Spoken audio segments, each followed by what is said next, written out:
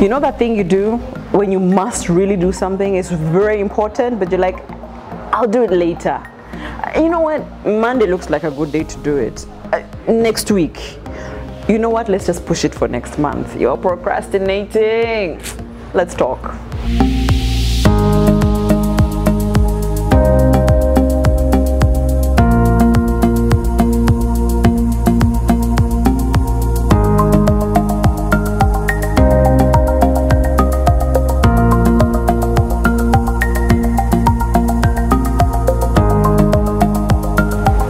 Welcome back to my YouTube channel. If you haven't already, click subscribe. It's free. Like, no one is actually gonna either beat you or charge you for subscribing to my YouTube channel, and share with friends. Click like, and if there's any content that resonates, share as much. Today I want to talk about something that I have suffered from, because like many things that I bring to you here, I have to first heal myself before I bring them. Procrastination. First of all, if you know that you have sat in the world of procrastination for so long, cario. Anyway, so for me, after I reflected, I realized why I used to procrastinate. The biggest reason was overwhelm, okay? And the other day I was on Instagram asking people, like, how do you deal with overwhelm? And they were saying sometimes you cry, you read a book, you do what. I was like, I like to get to the root cause of things. So if you, at any one point or even today, you're watching this video because you procrastinated to do your work and you're like, let me just be chilling on YouTube for a bit before I go back to work, this is for you. So for so long, I've always felt like I'm running after time. Like, at no point can I do anything on time and have everything done on time. And you know how in school you'd know the school year, you'd know when to put back your, when to put in your work, your assignments, like everything was on a timeline. And those kids who close to the deadline, hey, they're running everywhere, getting every sort of research. What did you write? Oh my God. That was me. I always felt like I have a lot of time. So I think about a couple of weeks ago, I listened to a YouTube channel, or is it a podcast? When I find it, I'll share. And they're talking about how to procrastinate is to be self-centered. Like, you always believe you have time. Like, why do you think for you you're too special, but you have time and you can waste your time plus the next person's time, okay? Because what happens to procrastinators? I'm supposed to call Joel, I'm supposed to call Andrew, I'm supposed to call Winnie. I won't do it because I'm like, they can wait. I'll call them tomorrow. But perhaps it's urgent for them and you've not respected their time as well. So for me, I always felt like that's time and it's running and I'm clearly not chapter gay.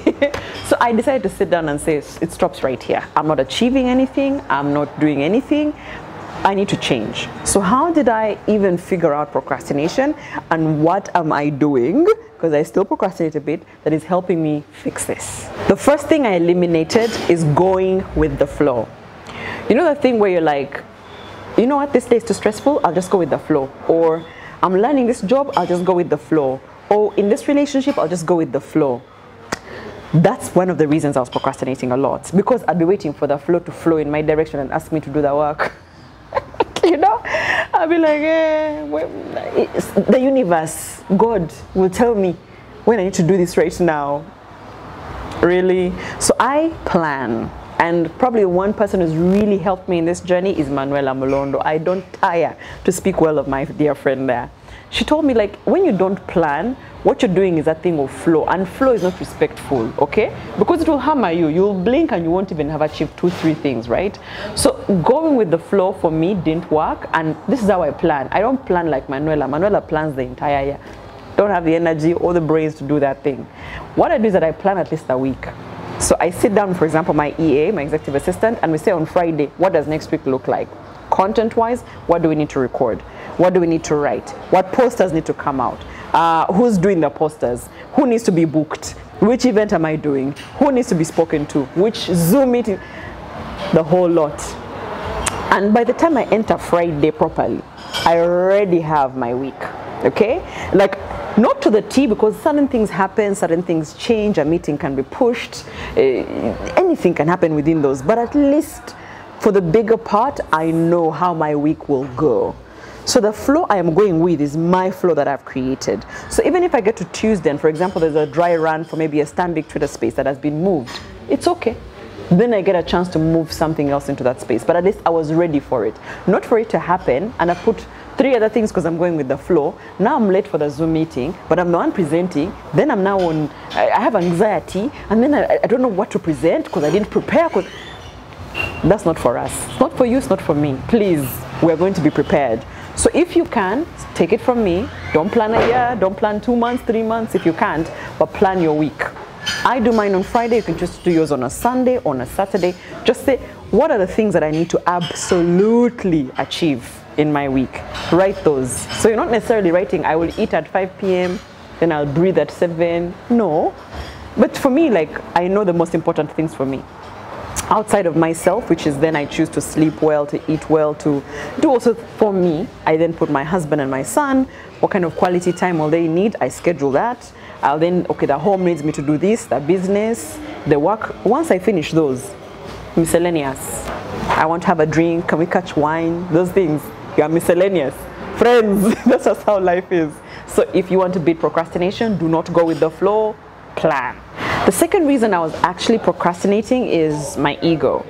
Now, this is how it plans out. You know, when you have an ego towards things, you feel like you're good. So if you do last minute, especially the kids use, and I was that person in school where you see an assignment, a teacher has read an assignment, and you're like, so easy, in like 2 hours, I can finish that assignment. So you know what you do? Your ego tells you, because you think it's so easy, don't do it now. Do it last minute when you only have like 30 minutes because you still excel at it. And this is where I've told you before, this is where it hurts you. When the kids you didn't think are that smart are going to win. And you're like, but Flavia, hold yourself accountable. How did you not pass it? Now it comes to our adulthood where you know you're good at something. People trust that you're good at something, but your ego told you it's too simple to be taking 2 hours out of my day to do. I'll do it in 30 minutes. Your ego tells you, you don't have to do it today. Hold that off when you've just woken up like on a Monday morning. Your ego tells you, this one, you don't have to call them, you can think for them. They're not smarter than you. Your ego tells them, you can take on 5 clients, you can do it. Your ego will push you to do the wrong things. And then when it will leave you in your mixes, because you'll have so much on your plate, it will look at you like, me, I was just suggesting. That's how the ego is. So the ego is always pushing you in the wrong directions, friends, and that was my problem. So here's what I do. I learned to say no. I've told you about that, right? I learned to say no to some things in the day. Even when they sound nice, I'm like, okay, that sounds like I could do it easily, but looking at the time, I won't find the easy time for it. So no. But I always give people a chance. If you can wait till tomorrow afternoon, I'm open to it. But don't make it look like you can do it right now and then not do it, okay? The third thing that I've applied for procrastination is to do things right now and that minute. So I actually call it right time, right place, right action. Yes. So here's what happens. Let's say I'm sitting here and we're discussing to do work, right? And my EA, she's called Winnie. You'll hear her name a lot. She tells you, we forgot to call the guy who has the equipment. Okay. Oh, we also forgot to book the meeting. We forgot to ask Andrew what time he'll be available on Monday. Now that's simple. You can actually call someone and ask them when they'll be available on Monday, right? So why write it? Let me ask you, why are you writing to call? You call. Grab the phone. Hi. Just checking. What time is good for you on a Monday? 5 p.m. Great. All right. See you then. Finished. But you have to write it on your to-do list. Calling someone, and then you wonder, I have such a long to-do list, I don't know what I'm going to do. Right time, right place, right activity. Do it. Do it this moment. There's some things you can actually do that don't need to be scheduled. Okay, I want to call my mom, and you're scheduling that. If you have time to schedule, you have time to call. How are you? Checking on you. I don't have that much time, but I want to know how you're doing. I'm fine. Fantastic. Kale, love you. Bye. It's our anniversary. I need to book a restaurant. You know, the man behind the camera is judging me for this example. You're like, I'll book next week. Why are you booking next week? Call. Hello? Table for 2? Yes. Friday evening. Thank you. But you want to write that on a to-do list. Do things right now. Right time, right place, right action.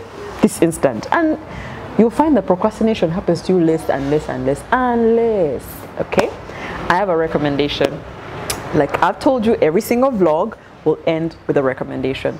I'm so excited about this because I've been reading this book I think since last year. Every time I finish it, I give myself about a month and I read it. If anyone knows me personally, you know. If you're ever in a place in life where you're like stuck, you don't know how to start changing your life, resetting, this is the one book I recommend. This is the one book I always send all my friends. I have it in PDF, I have it in every form. I send it to my friends. Now, I'm not gonna send it to you, but I'm gonna suggest it so you can look for it. And let me tell you, you will come back and tell me how it's changed your life. It's by James Clear. It's called Atomic Habits. This book, listen, if you procrastinate from January to December, this book will save your life. So find it. Atomic Habits by James Clear is my recommendation for today. Be safe. Bye.